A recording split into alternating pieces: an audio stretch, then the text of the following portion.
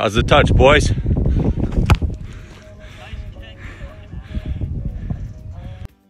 How's the touch, boys? Zach? Shit. Shit.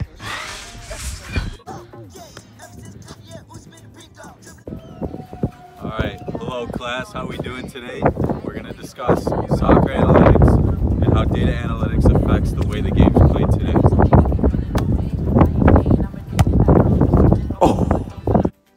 Before I start talking about the book and giving explanations on how data analytics applies to soccer, I need to show you a video of what my brother did wrong.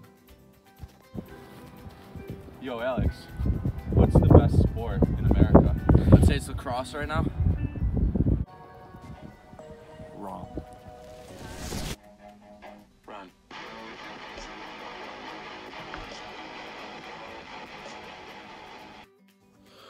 Anyways, that'll happen to you if you come across my path and tell me that lacrosse is better than soccer. So, the book I read was Soccer Analytics, Successful Coaching Through Match Analysis by Ian Franks and Mike Hughes. So a brief description of this book. So there's 7 parts. Part 1 goes over the match analysis, analysis of set plays, analysis and practice of successful crosses. Part 2 goes over decision-making in soccer, decision-making and defending through data analytics. Part 3 is team play. Part 4 is coaching, individual techniques.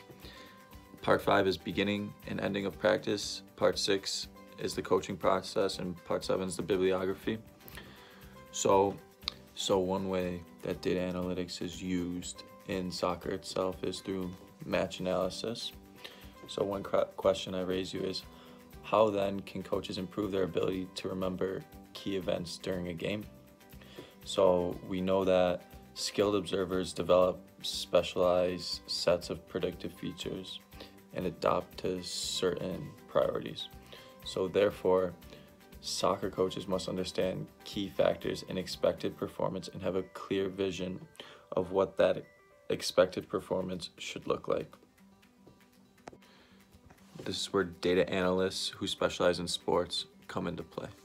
So through the use of data analytics, you can tell in case 1 compared to case 2, case 1 is a less effective pass than case 2 because you are now parallel to the defender running in on goal compared to being in front of the defender where the defender can force you one way or the other. So another way data analytics applies through match analysis is how a team's performance can be analyzed in a systematic and progressive manner. So for example, during an average soccer game, each team has the possession of the ball approximately 200 times, and since the objective of the game is to score goals, these 200 possessions could possibly translate into 200 goals.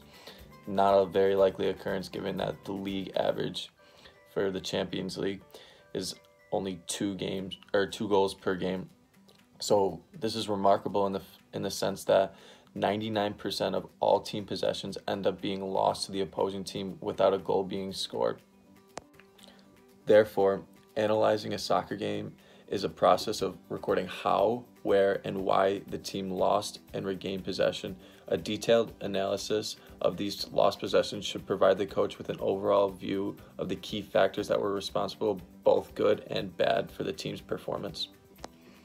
So when coaches take a deeper dive into the analytics of where they lost possession, why, and how, they can see that, okay, since you really can't score from more than 40 yards out and anything more is just an outlier, they look at the analysis.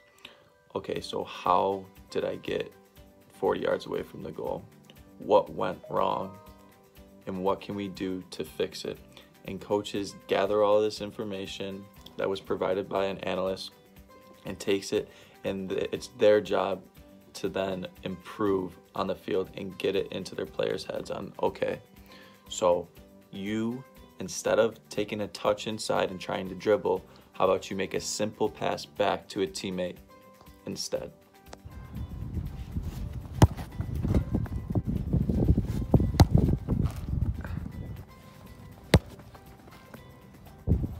Okay, so with the use of data analytics, preference is to go to the left side of the goal every PK. So with data analytics, use the analysis from the match, from the videos that you take. Let your goalkeeper know that, hey, every time Parker goes to take a shot at the penalty spot, he's going to go left.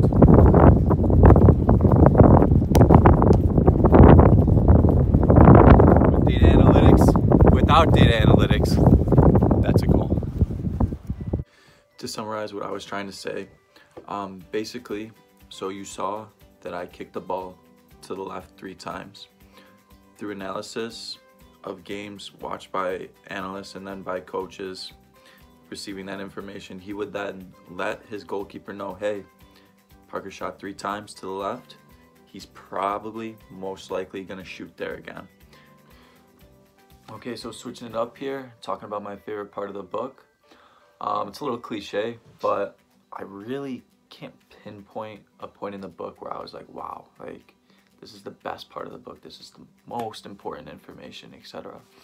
No, I think my favorite part of the book is just the whole of it, in the sense that I love soccer and like I watch it every weekend, and well, when Corona's not involved, but also I can see myself getting involved with data analytics in the short-term future. So the combination and realizing, oh shoot, there are careers out here for soccer analysts, are just like, you know, like you can do analytics in football, you can do analytics in baseball. It's not just business, and sometimes people think it's boring and stuff. No, you could get a niche in your career, shift to the sport.